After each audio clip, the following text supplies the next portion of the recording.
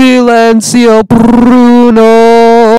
So if you know me, you probably know that I'm a big fan of Pixar as an animator and an animation film enjoyer. I really like Pixar movies.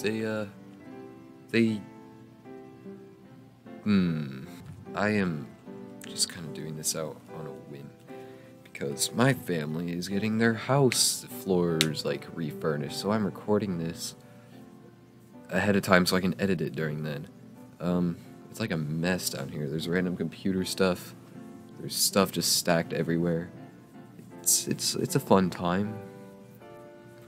So I really don't know. I'm kind of just doing this because I kind of ran out of time. But we're doing it anyway. So anyways, I like Pixar movies. They're really good. I don't even know how to explain, but they're just so good at invoking emotions and just telling great stories. And they're sure doing a heck of a lot better than Illuminations. But today is not just about my love for Pixar. Today is about my love for their... But today is about my love for their newest movie, Luca. Now, in past years, Pixar has been kinda... with their movies, they've just been making a lot of sequels and that kind of stuff. But ever since Onward in 2020, things have been looking up. The past 3 movies have been pretty good. They've been standalone films. They've been just good Pixar content. And, of course, one of those is Luca. I really need to start the video, okay? I'm just gonna kind of say whatever comes to mind, because I should have written a list for this, but let's just think. 1, it made me really hungry, just saying. I really like pasta, and especially seeing that pesto in there, I was like, I need some of that. I did have some of it. I guess I could say the concept is... I thought it was weird when I first saw it. I was like, he's a sea monster that comes to land. Sounds like The Little Mermaid, if you ask me. But they just did it so well, because it wasn't trying to be this huge emotional, like, thing. They just made it a really fun movie with a bit of emotions, because they're Pixar, they kind of have to do that. And I think the payoff was great. Just seeing Alberto and Luca just bond with their friendship was just so fun to me. Like, it wasn't even like there was like this looming shadow of conflict that was about to come engulf them. Like, I mean, sure, Luca's parents were worried about him and stuff, but it wasn't like, oh no, some monster's gonna come and destroy the world. But no, it just showed some 2 kids being friends on an island. It was just so fun. But of course, conflict has to come eventually, so... yeah, so basically, I just really like how this movie didn't try to be too big with its story. Like, it wasn't trying to be like, the whole world is at stake, or something like that, I guess. It was just kind of, they're sea monsters having fun in Italy, and their parents are looking for them, I guess, and also this dude's a jerk and hates them or something.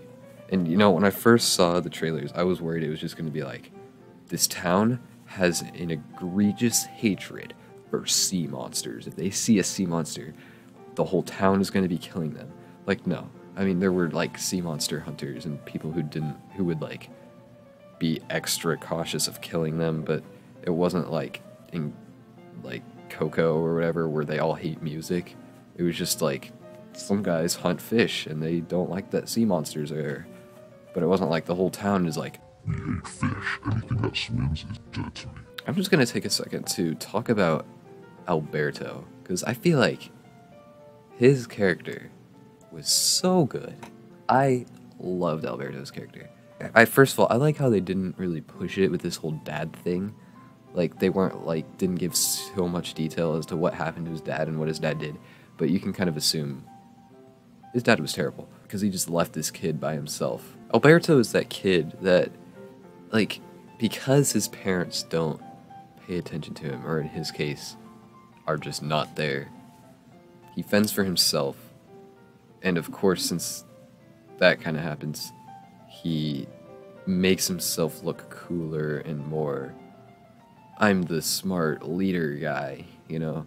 You know, like his catchphrase is, "I'm basically an expert," which is just the best thing to me because it's like that's exactly what a kid would say if he was like him. He's the kind of kid that just would make up lies for no reason just to make the kid think he's cool. And you can actually see it throughout the whole movie when he's like, when he starts getting jealous of Julia talking to Luca a bit more. By the way, was done very well.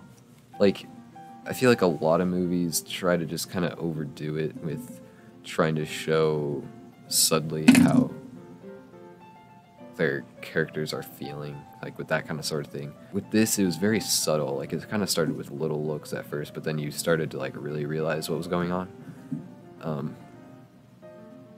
Luca was like the only friend he had, basically, and he was the only one that he really had a power over, where he was the leader, he was the cool one.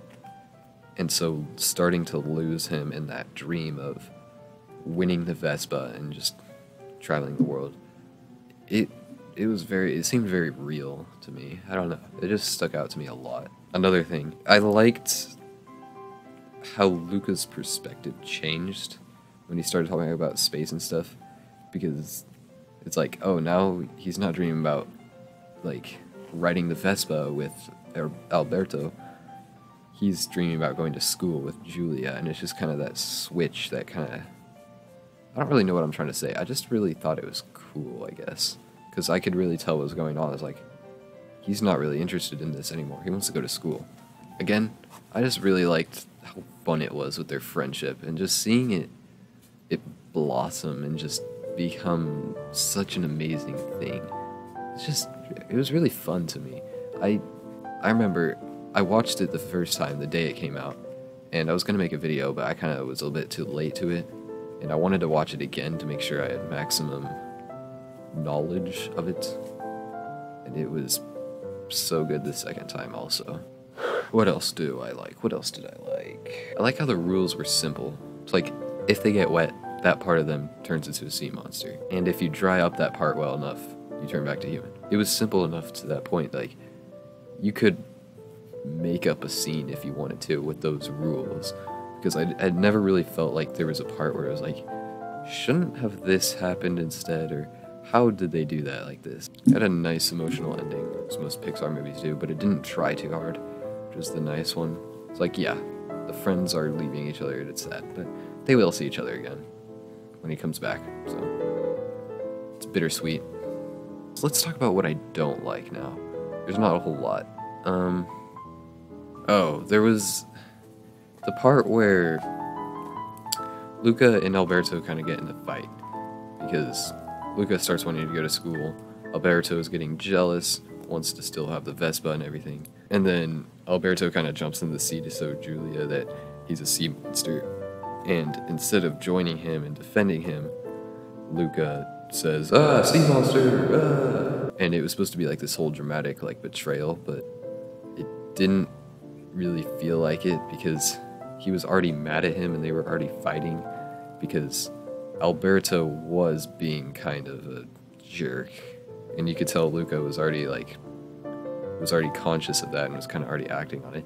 I think it would have made more sense if he kind of was holding back on that kind of defense and just maybe like shown it like subtly like they did with Alberto. Just kind of show it a little bit and kind of hint at it, but don't outwardly have him be like, "Dude, you suck, stop being so stupid." And then it would have felt more like a betrayal, especially to Alberto, because he should have seen that coming, to be honest. Luca kind of lives like in an underwater kind of city kind of deal, and it was cool, kind of. It was kind of weird, to be honest, but I can deal with it, it's fine. But the thing is, we really only saw it at the beginning, when he was shepherding all these fish, and that's kind of it.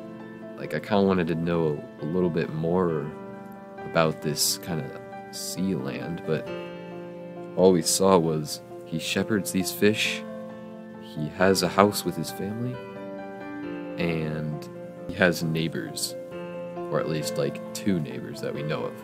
See, I wanted to know a bit more about these neighbors, and why is he shepherding these fish, and what's it like in the deep area where his uncle is. I don't know. It's just kind of weird that they would show it and then not make it a really prominent part, because that's Luca's home. So I don't know. I guess that's probably about it for this video. It's just, again, really fun movie, and you know, I like how there wasn't really like a big plot twist to it, but I mean, the biggest plot twist there is that the two old ladies throughout the movie were actually sea monsters themselves. But anyway, that's kind of my take on Luca. Probably could have said more, but I just need to get this video recorded. I hope I'm not too like quiet and not entertaining, because I am trying to be a bit quiet because I don't know if my family's asleep or not. I just need to get this recorded. So yeah, that's where I'm at. Okay, I'll see you later. And to infinity and beyond. That was stupid.